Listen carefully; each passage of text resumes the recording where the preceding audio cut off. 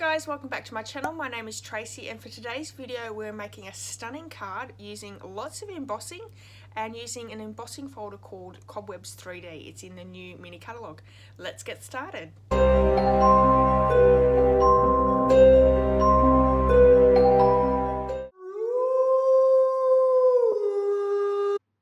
All the supplies I'm using for today's card can be seen on the screen. Head over to my blog for all the measurements for today's card.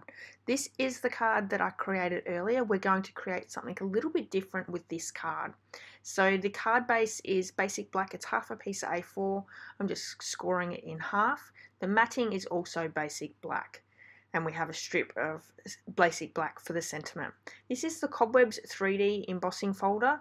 Now on the sample card that I have there in front of you, I actually inked up with the Versamark ink on the Stampin' Up side of the embossing folder. This one I'm actually doing the opposite side, so we're going to get the complete opposite embossed image this time around. So I'm going to run it through the big shot, and you can see once it's come through that it is a more detailed version of the embossing folder.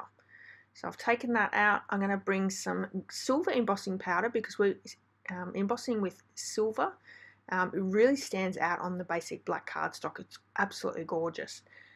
So, yep, see, nice and detailed image on this card.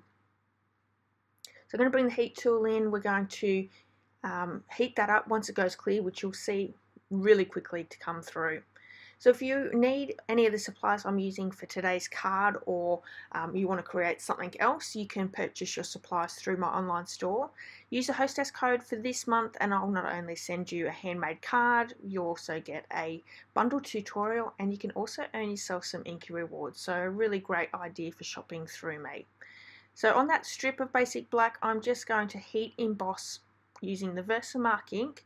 On my sample you can see I heat embossed with the white because there was so much silver. You needed something that was a little bit, would stand out a little bit more. Because the detailed one that we're creating right now is a lot less silver, I've actually embossed in the silver embossing powder. This is the glittered organdy ribbon and I'm doing the cheaters method by just measuring across the card front and using some tear and tape to secure it to the back of the matting. I'm also going to bring a glue dot in just to secure that ribbon down. Now I'm securing it down where Boo sentiment's going to go. So that was just a strip of scrap card that I had. So I'm just using my longer handled scissors to cut that down. So here's the glue dot here. This just secures the ribbon down in place, and I'm going to pop up the sentiment with some dimensionals. Super quick card, and yeah, as you can see, two absolutely different effects just by inking up with the Versamark on opposite sides of the embossing folder.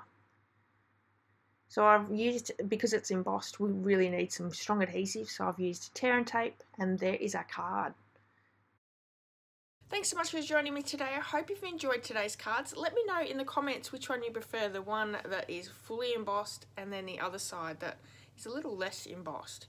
I'll be back with another video very soon, so hopefully you can join me for that one. Until then, have a wonderful day. Bye bye.